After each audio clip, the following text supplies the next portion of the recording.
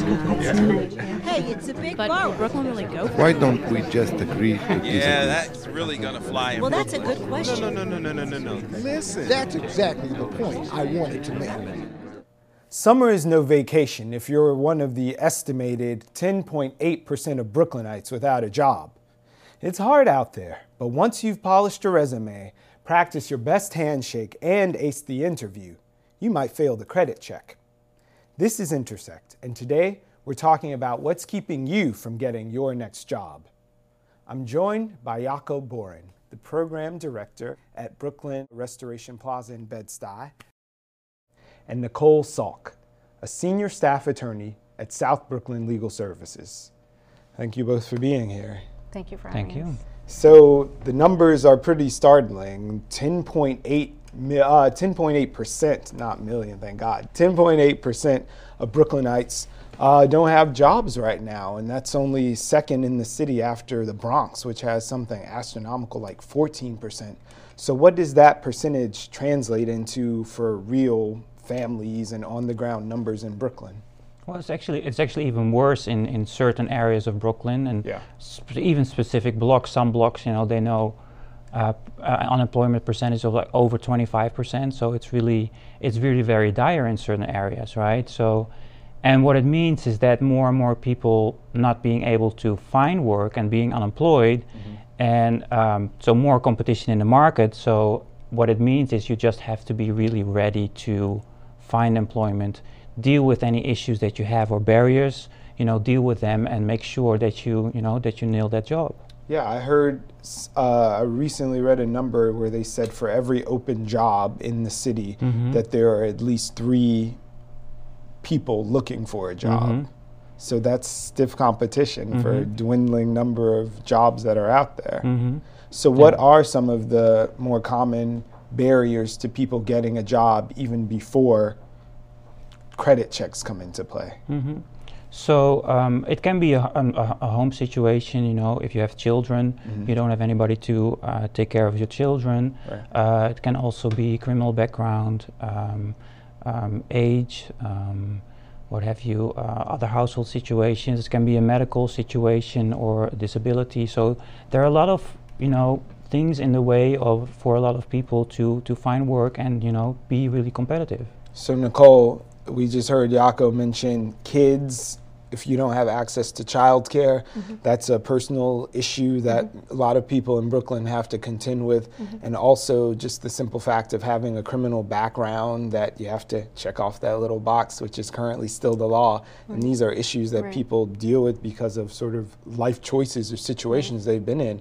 But he also mentioned age, which is something no one can control. You're all gonna get older, but that's illegal. Right. Well, it's also, age, there's lots of things that are illegal in terms of discrimination, age, race, gender, sexuality in New York City and New York State.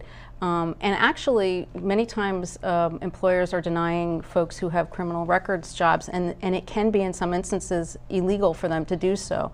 And so people should be aware that if they have criminal records, criminal conviction history, that there may be some things that they can do to try to make it less of a barrier for them to get employment. They have to definitely reveal that if they're asked on an application, although they cannot be asked about the specific. they can't be asked about arrests that aren't currently pending. If you're asked a question about arrest that's not currently pending, that's an illegal question, and that's something, frankly, we would want to know about in our office because. So I'm sorry. Does that mean that if I checked something to say, "Have you ever been convicted" or something, they can't ask me what I did? No, but if you're asked specifically just about an arrest, that's an illegal question unless it's a question that says a pending arrest that hasn't resulted in some kind of conclusion. So you're applying for a job now, but they could cart you away next week. That's the only instance? Okay. They can ask you about that. Okay. They can definitely ask you about any kind of criminal conviction. That's completely legal.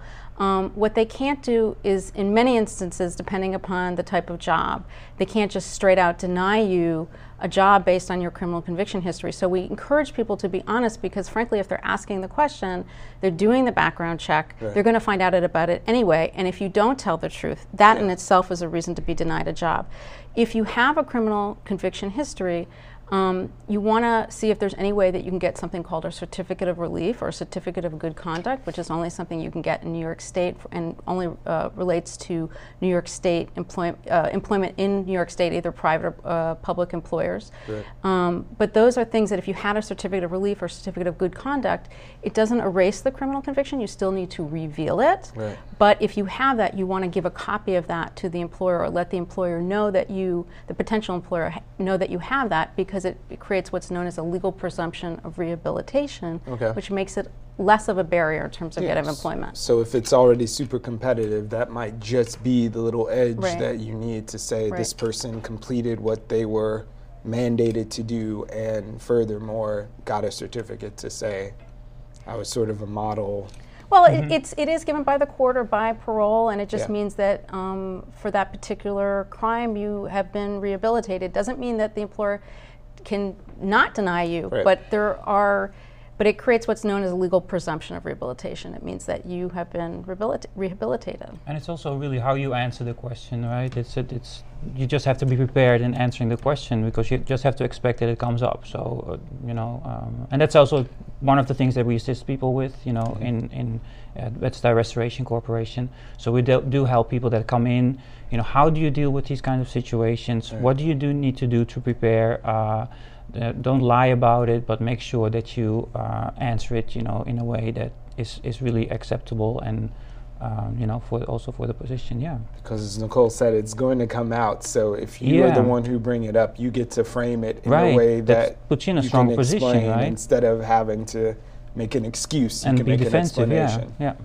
All right. Tip number one. So in the open, I just spoke about this whole notion that people are now running credit checks on people who are applying for jobs. And there's another figure that said now 60% of employers are doing this, where in the 90s it was 20% of prospective applicants had to pass a credit check or just subject to it, whether you passed it or not. They ran the thing. So it's more competitive. Once again, over half of the jobs are looking at your credit history. Is this legal? It's legal if you give permission, and in most cases, if you're applying for a job, you're going to give permission for them to. I'm not doing a credit check. But there are certain things that are not legal. So they can deny you a job based on your credit history. Right. There is pending legislation, both at the city council, the state level, and the federal level, to change that, to make it illegal. Right now, it's legal.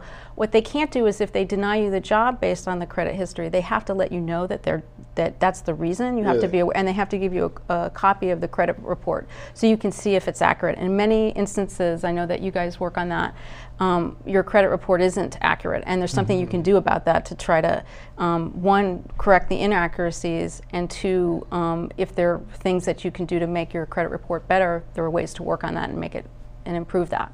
Yeah. I know you are working with people on a daily basis who are in process to getting their jobs. Is this something that you've heard back from that population? Yeah, so that's what we, so besides the job readiness part, getting prepared for your job, we also do financial counseling. Right. And then anybody who comes in, we pull a free credit report for them. I mean, it's, I guess, tip number 2, know your credit score. Right. Just taking my job. I need another job now. There's no security. Okay, so know your credit score. Yeah, so you just have to know your credit score, and as you say, in many times there are things on there that are not supposed to be on there. Even mistakes, and so we assist in taking those off. We mediate on behalf of the client. No legal representation, but we can talking to the credit reporting agencies. Right. Yeah, so we do that, and also counseling and coaching. Because sometimes there are also items on the credit report that, like bad loans or something. So we help also with that, debt issues, increasing your savings, just improving your credit score overall, and placing you in a better position. Because even if there are laws, to prevent employers from pulling credit scores, it will happen. And you mentioned that also, that oftentimes the employer won't even let you know why you got denied, and it might be based on a credit score, right? So you just, again, you have to be prepared. So when, just my knee-jerk reaction when I heard about credit scores and job applications, I thought, okay, if you're like a CFO, you're responsible for managing a company's money. If you are in some kind of position where you're writing checks or clearing things and you have a problem with your own money, that might be something helpful to know. But that's all 60% of jobs can't be people managing money. What kind of jobs are we seeing? What are we talking about, CEO level things, or is it just a wider spread than that? So I think it's wider spread. So I don't know specifically which employers do pull credit reports. But it's wider. I think also, cashiers, for example, they probably pull credit reports for that. Anybody who probably deals with money directly, I think those employers, they will do that. But also, I mean, I understand from the employer's point of view, they want to hire the best person possible for the position, right? So they will do anything to find out anything about the person, which includes a credit score. But then I think it's sort of, for most positions, almost any position out there, it's not necessary to do that, because in a way I think it also criminalizes people, because so what if you have defaulted on your loan, right? It might be because you were unemployed for a long time, or it might be you had to pay a medical bill, so the only way to overcome this is actually have work, and so the credit report is in the way of you finding work. You can't, you're getting more, catch-22. right? So what do you do? So I think it's really also important for the employers to know that they can work with organizations such as South Brooklyn Legal Services and Bedford Restoration Corporation to really help resolve those issues, on a community level. Because the services that we provide are not just for people seeking employment, but they're also for the employer. If employers have staff with, that have, for example, financial issues or challenges, we can also assist them, and then those people will be able to remain in the job. So it has like a benefit for the employer. They don't have to hire new people. They can retain people. Recruitment. It's expensive. Training, selection, training, recruiting. It's really expensive for the employer. So I would say that let's just work together and figure this out. So Nicole, if you are putting in applications everywhere and you're lucky enough, like I said, to ace the interview, do all that stuff, and then you get the letdown that you in fact don't get the job, how do you know that you have experienced discrimination based on any of those factors, from age to race? Right. So it's hard because often they don't tell you. In New York, if you have a criminal record, you actually have the right to get that information from the employer under Section 754 of the Correctional Law, and we do this for a lot of our clients who've been denied jobs who we suspect that that's the reason. We will help them, or either tell them to write the letter or write the letter on their behalf and say, our client has a criminal record, why did you deny him a job? And sometimes we get responses, especially. What does that look like? Because I would love to walk out of the interview after they gave me the boot and say, "What did I do wrong?" Well, we tend to the places we tend to sue actually are government agencies, and the reason is because they tend to actually, believe it or not, tell you the reason. Whereas a lot of private employers, and we know private employers are denying people based on their criminal records and for other illegal reasons, but they don't always tell you, and you don't always know. But government agencies will tell you, and sometimes they'll tell you things that we think are not, that we don't think that's a legal reason, and we sue them if we don't think it's a legal reason. Because someone, if you have a criminal conviction, you can't necessarily automatically be denied. There has to be a connection between the job and the conviction, or there has to be a very serious public safety reason why you're being denied. And in many instances, it's not there. So most of the cases that you deal with at South Brooklyn Legal, do they involve age discrimination, or is it mostly racial or convictions from former crimes? So we have a reentry employment project, so that's something that we focus on. Okay. We focus on criminal conviction employment discrimination. We do different kinds of employment cases based on wage and hour violations. We also do a lot of unemployment benefits as well in our office. Yeah. So one other barrier that I've found is the sort of social media spotlight that people seem to be talking a lot about lately. Are people really mining Facebook when it comes to getting a new job? It's a little bit, gray, but I think that, again, you have to be, especially with Facebook and the social media, just be careful what you put out there. Because employers will look for it, so they might find information that you don't want to be revealed before an interview, right? And that they might want to ask you about. So.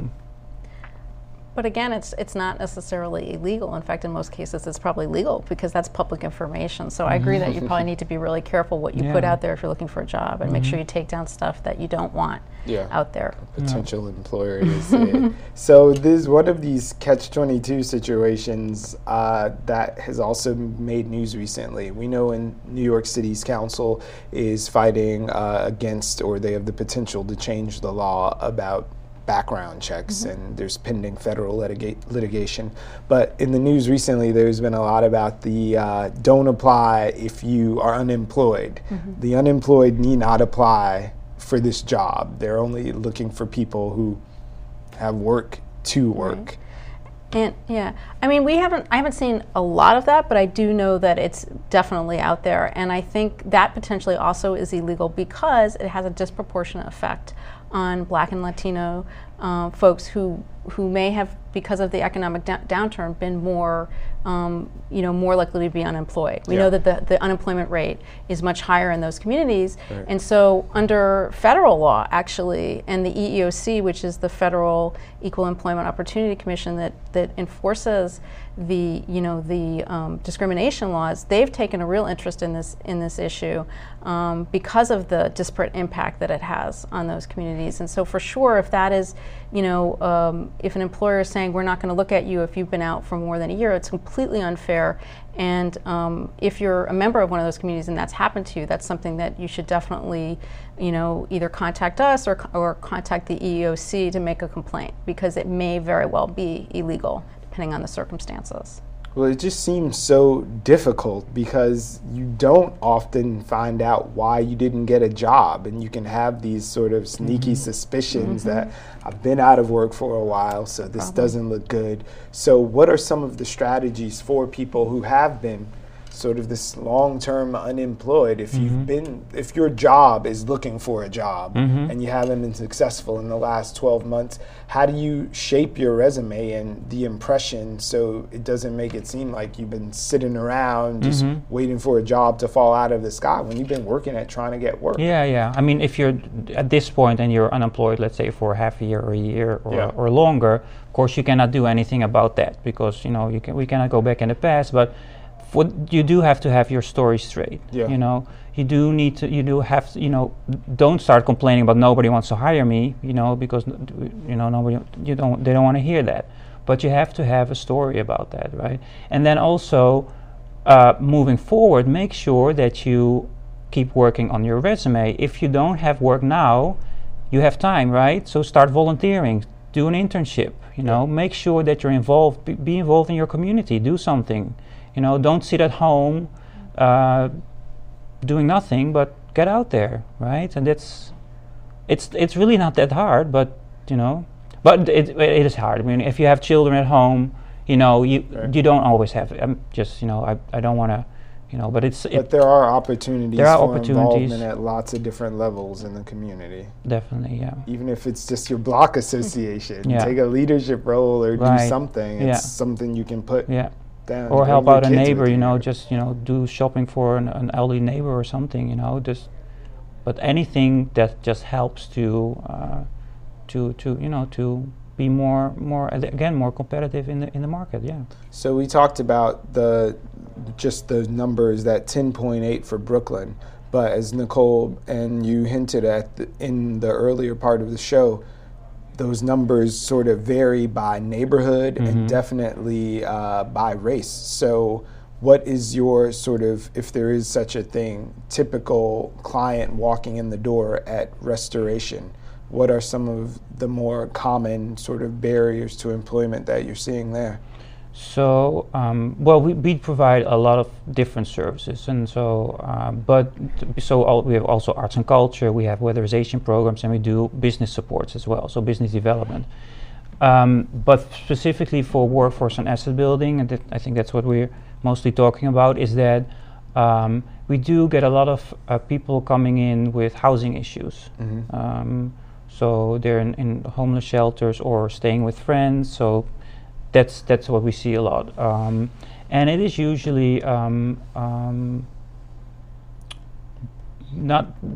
I think between 35, 45, we see that a lot, but also younger people.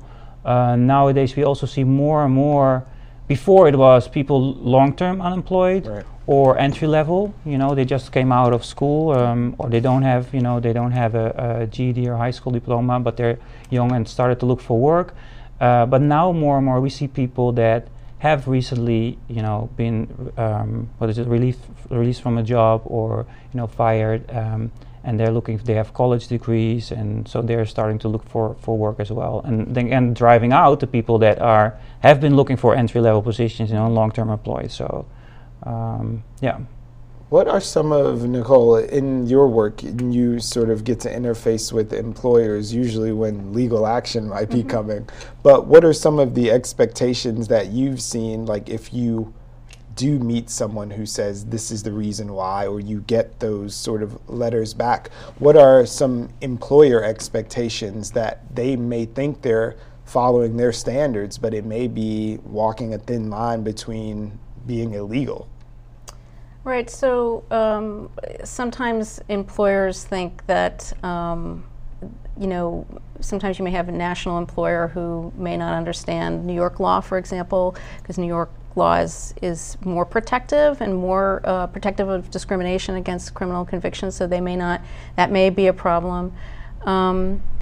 We do a lot of unemployment cases, so yeah. I don't always see I see a lot of bad employers. Yeah. I'm not always it's not always clear to me, and again, we sue a lot of government agencies. So when you say unemployment cases, does that mean someone who's been fired and they're trying to sue their former employer to get those benefits? Yeah, they're just trying to get the benefits that they're just government benefits, they're unemployment benefits. Right. And so we're seeing, we go to administrative hearings, okay, and that's where they've lost their jobs for various different reasons.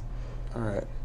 So, Jako, what kind of jobs are out there? Where are your people going? What kind of growth are you seeing from the ground level with people actually applying and having success? Our strong suit is with, we do a lot of security and construction, retail, food, but we also work closely with city agencies like Workforce One, right, to make sure that we also can assist the people that are looking for the higher level or the more college degree positions. So yeah, but it is kind of hard out there. But there is work out there, so yeah, it's not hopeless, and that's also what I want to have let everybody know. It's really not hopeless, and it's just you have to work on it, right? So, not to put you on the spot or anything, but in the beginning we sort of made the premise that we tell you why you're having trouble getting your next job. So what are the top sort of 5 mistakes that people are making, I'm going to ask you, that are banning you or holding up your progress in getting a job? And then for you, it's so you can be thinking about it, is listening to the sort of 5 barriers. How can people know if it's them or if there's a problem that they might get some help in, or there might be a legal issue? So you're on the spot now. What are people doing right now that they should stop doing so they could get that job? So, okay, number 1, be on time, right? That's what a lot of What a lot of times, you just want the 5 points, right? I'm so sorry. No, you can elaborate a little. We've got 5 minutes left. So what a lot of employers tell us, okay, they did great on their interview and, their resume looks formidable, but they're showing up late for work, right? Or there are certain attitudes at work or certain, so I think it's number one, be on time, be on time always, and number two is, for an interview, of course, dress properly, have your resume in order, make sure it's up to date, no spelling errors, and prepare the questions. You know what kind of questions they will be asking. There are always some surprise questions, but in general, you will know what kind of questions they're asking. So just be prepared with the answers. So really, tell us, what are your weak spots? What could you work harder on? What I can work harder on, Don't answer that. That's always the question. There are always things that I can work on. So if you've done those things, if you're on time, you've got the right attitude, you wear a clean shirt, and it just doesn't seem to connect, is there something or a resource that people can go to if they just have questions and it just doesn't feel right, to see if there is a legal issue? I mean, sometimes people are told, you're too old, or we don't hire people of your age. You can't do that. That's important information, and you should be complaining about that. That's age discrimination. Or if you're told, you're getting the job pending your criminal background investigation, and you don't get the job, definitely contact a lawyer and see if there's any kind of case that can be brought. Because I think it's important not just for the individual who it's happening to, but to make sure that it doesn't happen to other people. I think people need to make sure they enforce their rights whenever they can. Awesome. So I'm just going to ask you as we wrap up to share your contact information so people out there who are seeking a job can take part in some of the great services that you offer. So we are located at Bedford Restoration Corporation. It's Restoration Plaza on Fulton Street between Brooklyn and New York Avenue. And the phone number is 718-636-6994 if you want to call for an appointment, or you can also drop by. That's it. All right, South Brooklyn Legal Services. So if you have either a problem getting unemployment benefits, or if you think that you may be a victim of employment discrimination or have some other kind of employment problem, you should call 718-237-5516 on Tuesdays or Thursdays. That's when our hotline is open, and you can leave a message and someone will call you back. Well, thank you both for being here. I'm sure that our viewers can use that information, and we wish you the best of luck on your job search. I'd like to thank my guest, Jako Borren, the Program Director for Workforce and Asset Building at Brooklyn Restoration Plaza in Bed-Stuy, and Nicole Salk, a Senior Staff Attorney at South Brooklyn Legal Services. Thanks for watching. Bye now.